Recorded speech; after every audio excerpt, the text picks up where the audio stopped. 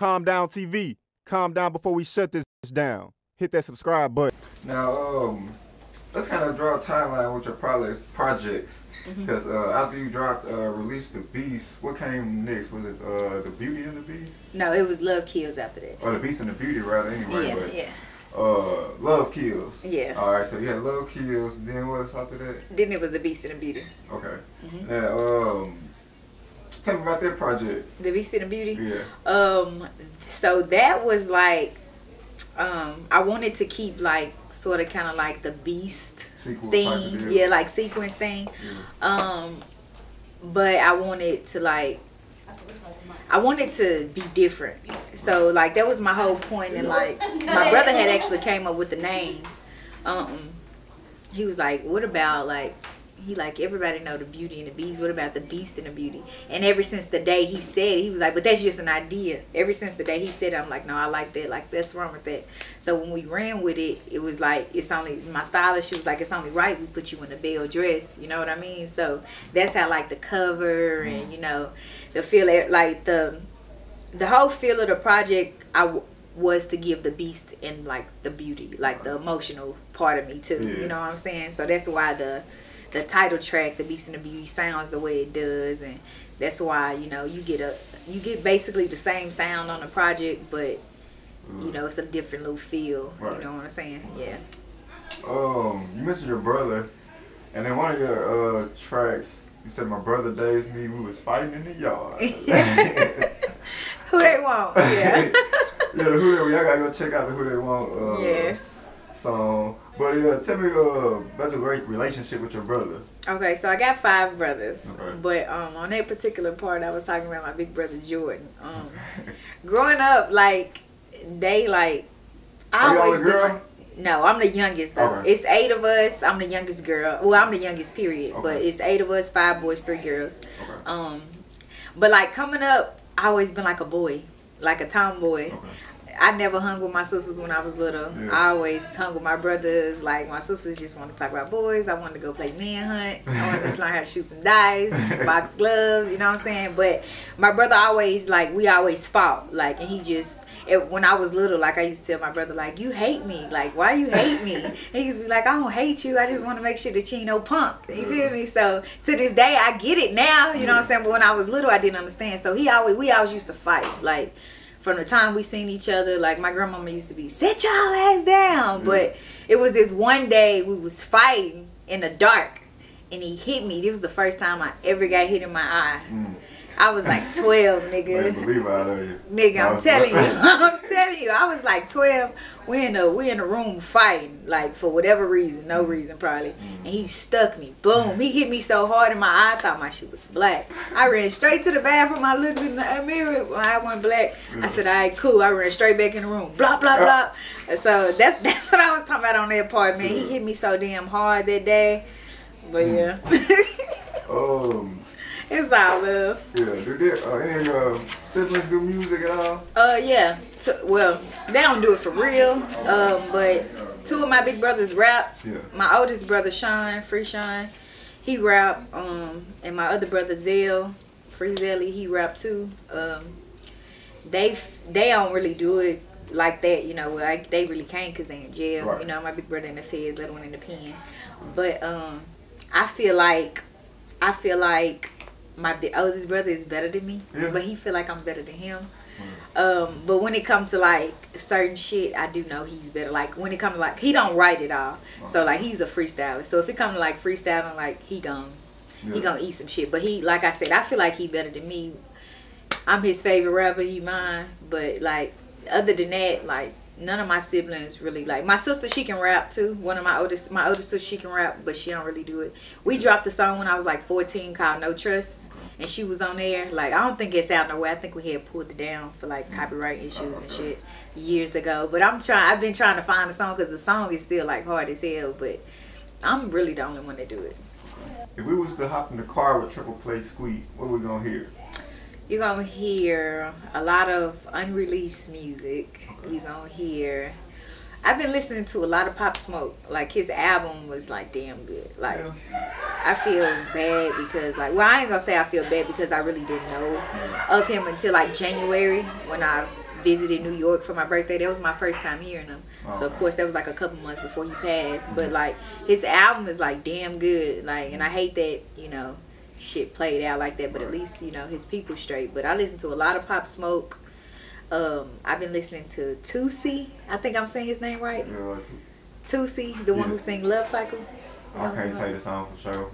I just heard of the artist. Yeah, him. So I think I'm saying his name right. I've been listening to a lot of him. Pooh Shiesty.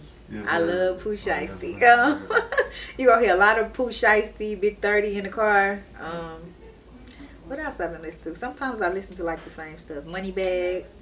Is there any artists from Memphis that you had a chance to work with or want to? No, actually, I have not worked with anyone from Memphis. I don't believe. Yeah.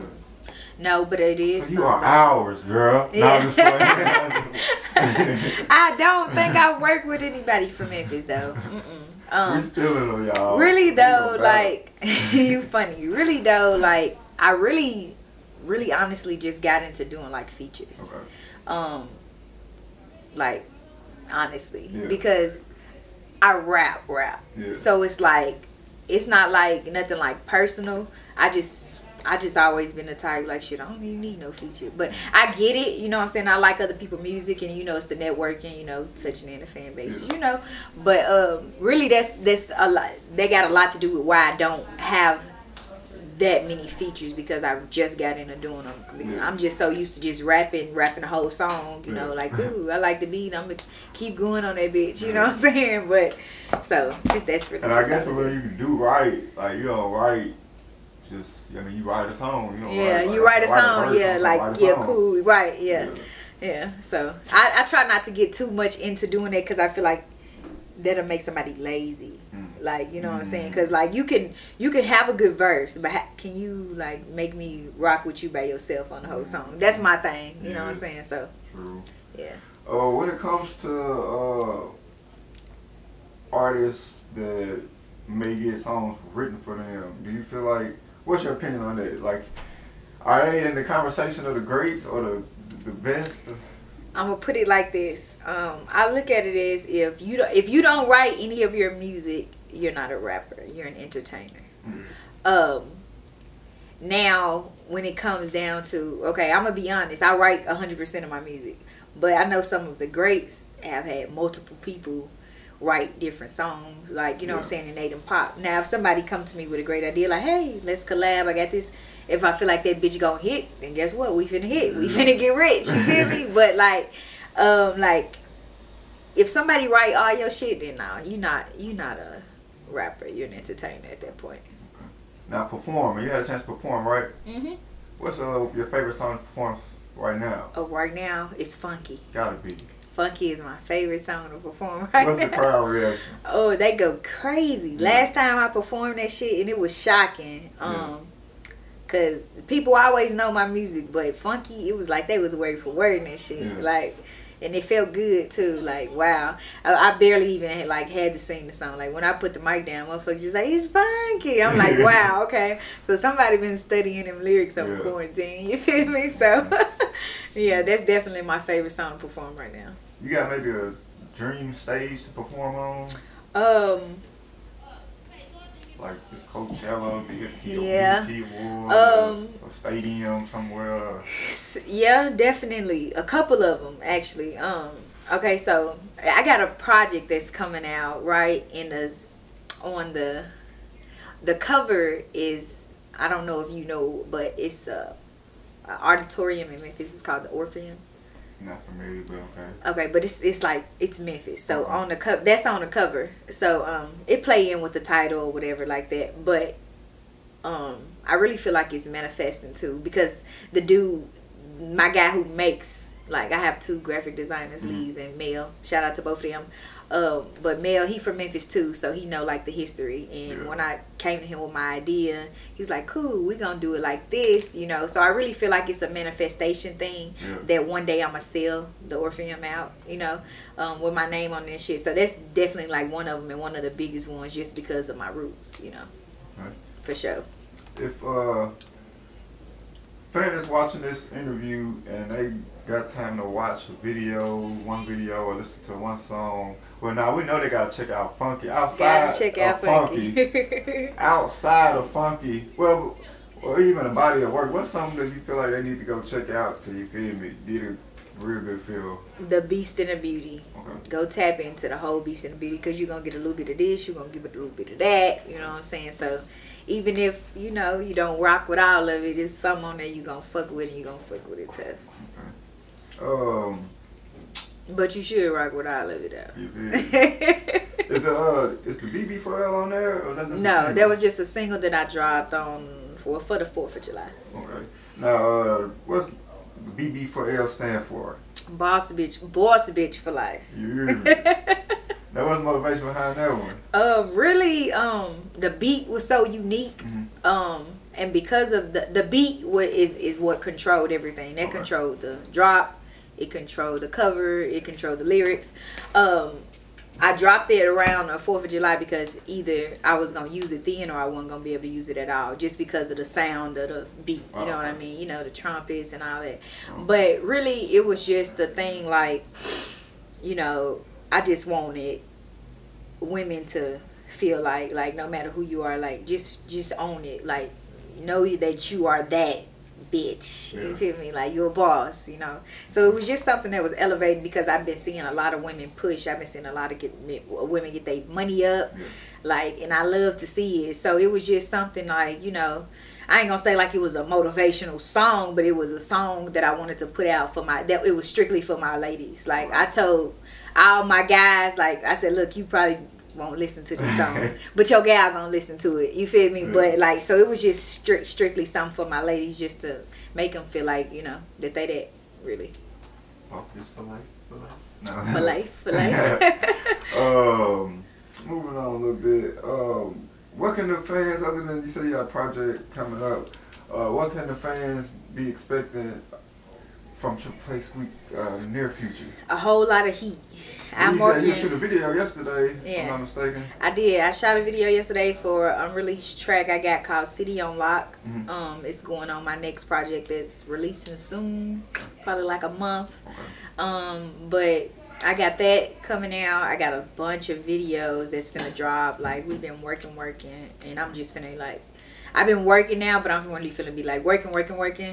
So I got that coming up. I got a dope album dropping at the beginning of the year.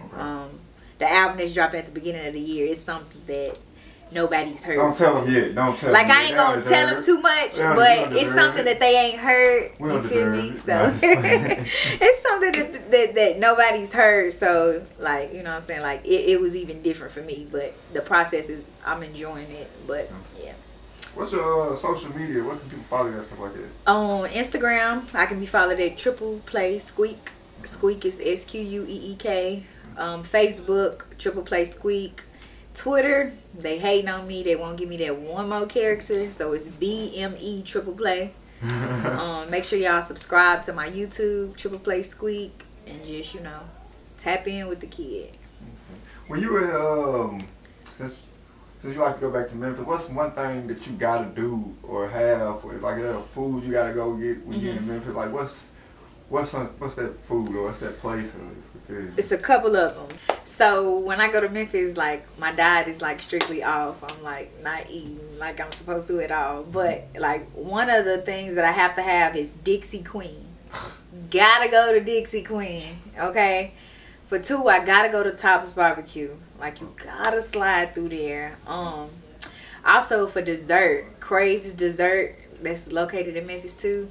Bomb. Gotta check that out too. Dixie Queen, boy, that's, I always been in Memphis a few times. The best. You gotta have it. They lying like, people that ain't been down there, if I seen Chick-fil-A lying. I ain't got nothing on Dixie Queen. Like, I'm telling you, niggas is rolling up and everything. And that's every Dixie Queen location. It's not just one or two. Like, you might as well just pull in a line at this one, because if you leave and go to the other one, it's gonna be the same. It's gonna be worse. Literally, they be bagged up all in the street. My last trip it was so bad we didn't even get to get none because it was so we was just like forget it. Well, I wanted to stand in line. Yeah, that's like probably the only place besides Chick-fil-A, but Chick-fil-A move real fast. Yeah. But Dixie Queen is probably the only place that I will sit. I probably like last time I was down there. It's sad, but I sat in that line for like an hour. I was just sitting there chilling on my phone, but the food was so worth it. It was worth it. So for sure, Dixie Queen tops, crepes for dessert, and All Star Wings is real good too. So this just some pointers for y'all. Y'all touch down in my city. Well, I know you got a lot going on. I ain't gonna hold you. Any message to the fans or just shout outs you want to give? I want to shout out to everybody that fuck with me. You know, everybody that's been down with me since day one. I'm getting better. We only gonna get better. My team getting better. So just expect a lot of heat. I'm working on myself. You know, so that's really it. I want to shout out Calm Down TV too, though. You know, for getting the kid up in there, fucking with the kid. You know, he been riding with the kid for a while. So. Yeah. Well, yeah, Calm Down TV, Tripleplay Squeek. Y'all go watch that funky video right now. Right now. Subscribe to my YouTube too. That part. And y'all subscribe to mine too. We out.